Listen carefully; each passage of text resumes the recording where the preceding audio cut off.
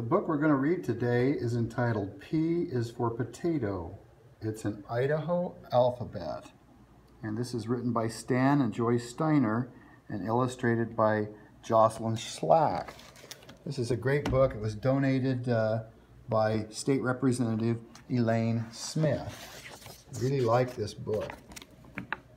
A is for Appaloosa Steed, Idaho's own magnificent breed, developed by the Nez Perce, a horse of intelligence, beauty, and speed. And just look at these beautiful Appaloosa horses that they have, and you can see them playing up here on the hill. And they're running, and you can see the Indians that are riding those, chasing the buffalo. And you can see that they have even got a petroglyph on there. Okay, B is for Boise, the city of trees. The capital of Idaho, a river runs through the middle of the town where herons go fishing with hardly a sound. Of course, a heron is a bird, and there's a picture of one there in the river, and you can see the little boy riding his bike there. And gee, that's a pretty picture of Boise, our state capital. Now, C is for Craters of the Moon, a national monument formed by lava a long time ago, a land of black rock, twisted and bent. And you know, I've been to Craters of the Moon. It's an amazing place. And it does look like it's just a part of the moon, but it's actually lava rock. And you can see this marmot that's out there. Very interesting. Okay, our next one is D, the letter D. And D is the deepest river gorge, Hell's Canyon. Formed many years ago, the mighty Snake River flooded and flowed and wore down the rocks below. And I've been down this canyon on a raft. I don't see anybody rafting down in the river today on this picture, but I do see these mountain goats that are up there. And when I was there, I saw mountain goats, and you can see how the Indians have drawn pictures of the animals on the rocks. E. So what is E? E is for Emma Edwards Green, who went to school to be an artist. She painted the seal for the 43rd state with a river and a mountain miner and harvest. So let's see if we can find them. Do you see the river? You see the river and the man plowing? And do you see the miner who's working there? Oh, and look at all of the crops that they harvested here in Idaho. And there's the Lady of Justice. And of course the state seal says Esto Perpetua, which means it will go on forever. Let this continue. There's a picture of the lady who drew that. Oh, that brings us to letter F. So F is bristly branches, towering trees, animal homes, flowing streams. Follow the path, smell the air. F is a forest, lovely and rare. Oh yes, look at this. I love living out in the forest. My house is in a forest in Idaho, and I love living out in the woods like this. Okay, our next letter is letter G, and G, I bet it's for gold. If you dig the dirt in just the right spot, you might find a treasure that's worth a lot. We have garnets and opals and flakes of gold. G is for gem state. That's Idaho. Yes, Idaho is the gem state. And you can see these folks are looking for gems. Look at this boy. He's working with his grandpa, who has got a little sluice box. And they're down in the river looking for some gold. Here's some gold nuggets and garnets. There's a lot of garnets up in the north part of Idaho. Okay, so now we're to letter H. There's the letter H. H, splash on in and soak a while. H is a hot tub, natural style. Hot water springs from deep underground make a pool you can swim in all year round. Isn't that fun? We do have a lot of nice hot baths in Idaho, and look at how beautiful. You can even see just one little bit of the moon up there, and these people are down in the hot springs taking a bath. Isn't that fun? You can see they're skiers. See, those are their skis. And there's the lodge. They've been in there skiing. Isn't that fun? Okay, this is the letter I. And I, what would I be? Oh, well, I is for irrigating crops, which helps the plants to grow. Farmers get water from rivers and lakes. The land is too dry in Idaho. And so this is the irrigation pipes, the irrigation line. They have to move those wheels. They can turn them around and around. But where do they get the water from? Well, they get the water whenever it rains. They catch the water in a dam, and then they let it out through a river. And that's how they water those crops. So that is I for irrigation. Now we're to the letter J. J is for June, when syringa blooms with a fragrance so sweet it could fill a room. Snowy white blossoms on each bough. Syringa is Idaho's lovely state flower. When we see the syringa, it's a beautiful flower. And look at that Indian over there. He's just gathering that up, and he's making something special out of that. Oh, well, look at this. This is the letter K, and it must be for Ketchum. Ketchum is our word for K, a wonderful place to ski and play. Powdery snow brings skiers west. Sun Valley is how we know it best, and that is Peekaboo. And Peekaboo was in the Olympics. Her last name is Street, and she won in 1998 in Nagano, Japan. And of course, they start up here at the top, they get a ski lift, and they go all the way down, and then there is, at the bottom, they pick you up, and they take you back up to the top. I've been to Sun Valley many times. Look at this guy. He's skiing crossed right there. Isn't that fun? Okay, L. So L is the lure on a fishing line, cast over waters that sparkle and shine. The anglers hope the bait will work, and a cutthroat trout will bite the hook. So what do you think we see? We see a fisherman, and he has a lure on his line. He's trying to lure the fish in. And you can see that fishing line. And there's a Rocky Mountain bluebird. And that's our next one, I think.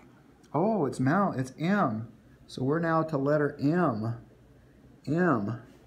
M is for Mount, Bora, and Monarch butterfly. Our choices for M decorate the sky, and a bright shock of blue flies swiftly past. It's the mountain bluebird returning at last. Every year we get these beautiful bluebirds. They live up to our house, a lot of them, and they go in pairs, and one of them will watch out while the other one goes and looks for food. Well, this brings us to the letter N. N. And what do we have here? N is for Native people, the first Americans. They built their camps and villages all across this land. They fished in its tumbling waters. They gathered plants for food. They roamed the hills of Idaho, a land that they understood. Oh, look at this. See that man there? He's shooting his bow, and there's the teepees where they live, and they're gathering roots over there.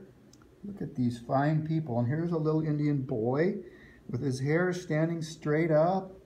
Can you see this spear that this Indian has here? And here's an Indian lady. And this one is has a baby, and she's got her baby's on a papoose board. And there's another lady. And there's the chief, one of the chiefs. See how they have their headdress? Isn't that fun? Oh, and what is O? O. Well, O is for Oregon Trail. So hot and dry in Idaho. Dust and sage, mile after mile, and still a long, long way to go. Oh, look at these pioneers. We don't travel like this anymore. But they used to, and they stay together because they had to. And it looks like they're out either in the snow or in the water. crossing there, all these planes. Isn't that something? And you can see here, here's the fort. The fort is where they would go for protection and to trade goods. Okay, now P, this is the name of our book. P is for potato. So French fries and hash browns, bakers and chips with water. The Idaho desert can grow spuds for you, spuds for me. Of course, spuds are the name, that's what we call potatoes in Idaho. And this is a funny picture. Look at that potato. It's so big it fills up one whole truck, which of course is just a joke. But this is a wagon. You can see the French fried potatoes and the baked potatoes and the potato chips.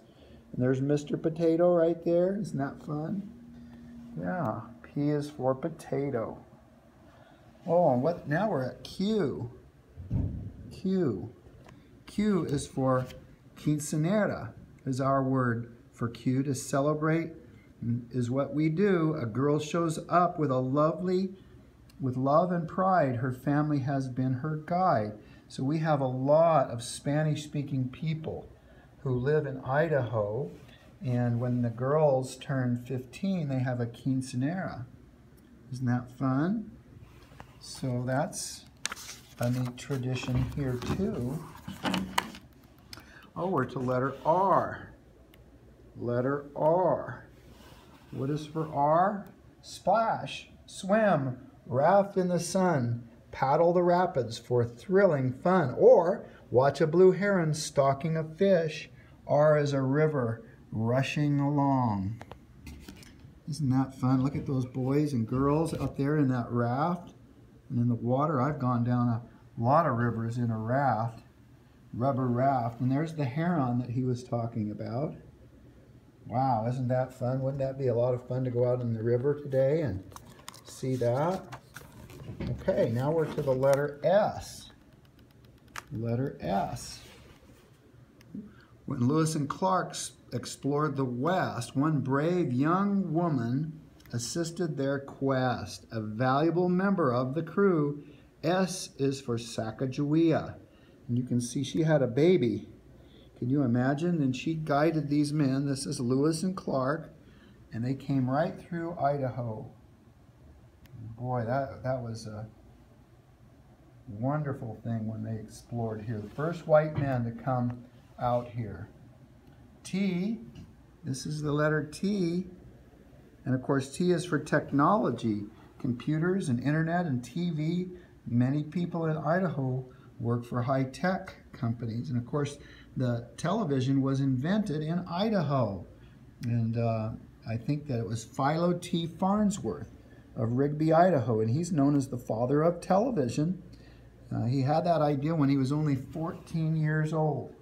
Of course, we have lots of high tech in Idaho.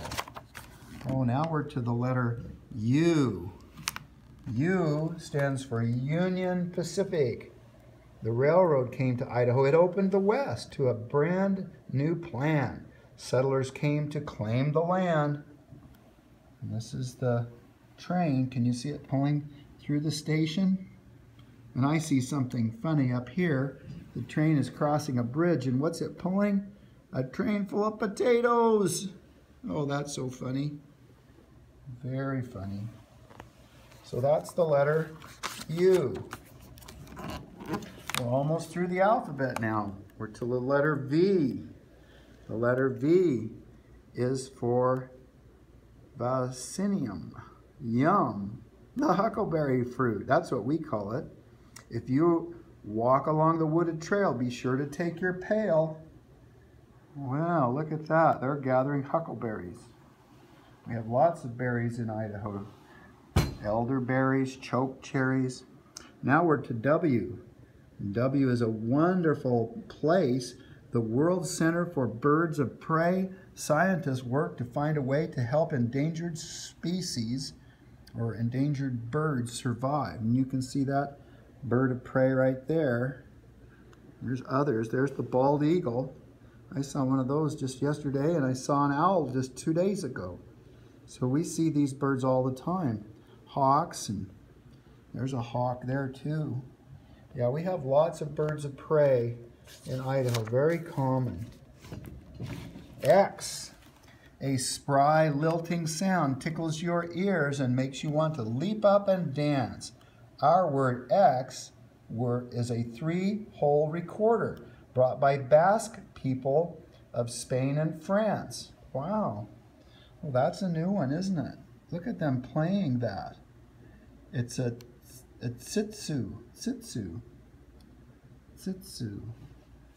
Very interesting. Maybe it's chitsu. I've never seen that before. So even I learned something today. So here's the letter Y.